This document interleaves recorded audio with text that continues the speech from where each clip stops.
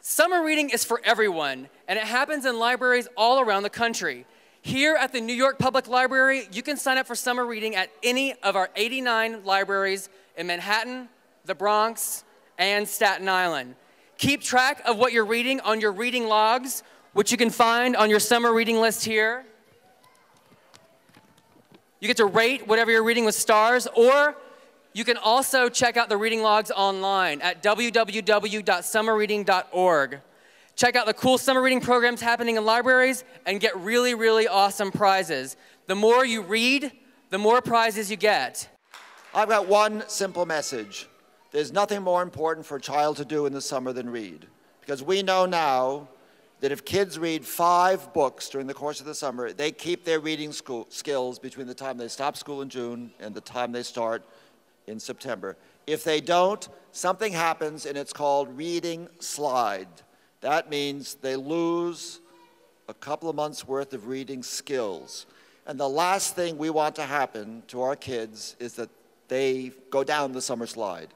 So the summer reading program is intended to make at least 60,000 to 70,000 kids read 5 books over the course of the summer. And we've got the books on the shelves in the libraries, and we've got the children's librarians to steer them to it. I think this is a tremendous place. I'm very honored to be here. And my grandfather told me a long time ago that education is something that no one can ever take from you. So all you guys get out there and read and hopefully have a good time. Am I setting this down? Now what we're going to do, I believe, we're going to do a little bit of a baseball motif here. We're going to throw out the first word by Brian and I are going to write down our favorite childhood book memories.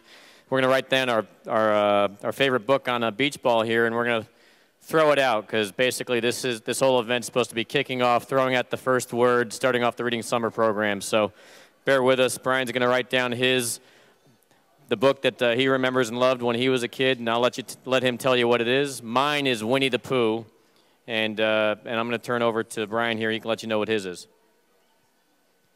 Well, when I was a kid, I read a lot of books. I still read a lot of books, but the one that is my favorite is Horton Hears a Who, because I have a 2.5-year-old daughter, and we read it probably 4 times a week. So it's very fresh in my memory, and she loves it, so I love it.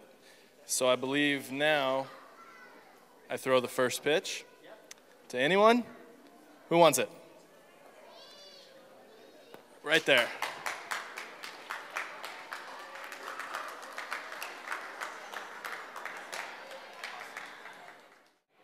My name is Morgan. This is Rachel, and that's Robbie. You'll say hi to the band. Hi. Hi, band. But it's not our show. It's Gustafer Yellowgold's show. Say hi to Gustafer, everybody. Hi, Gustafer.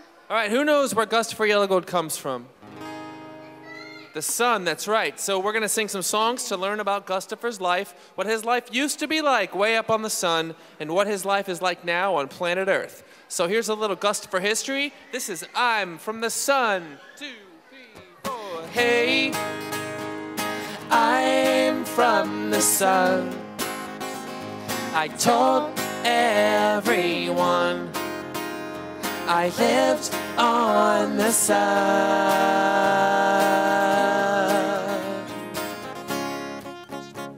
I worked starting young, mowing golden yards, climbed every rung, earned a living on the sun, washed scalding car.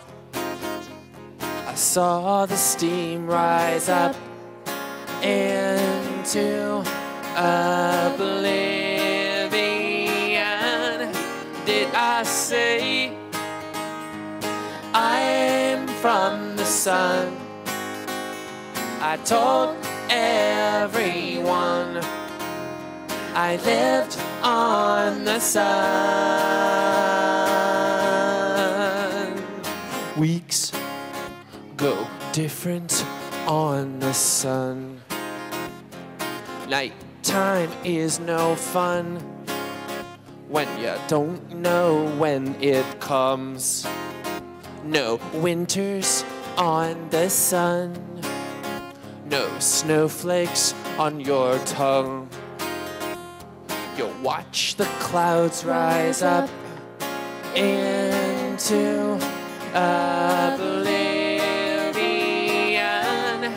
Did I say I'm from the sun?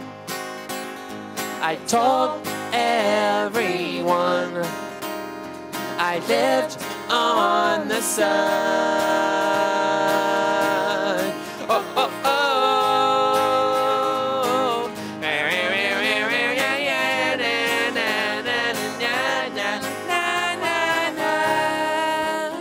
So when my days are done, I'll be buried in the sun, travel through its veins, where I'll circulate.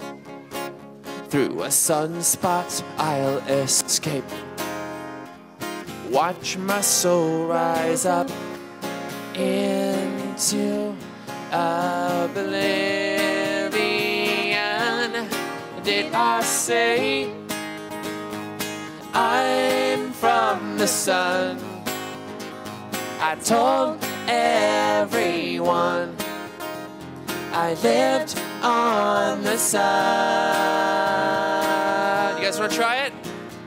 Hey, I'm from the sun. I told everyone I lived on the sun.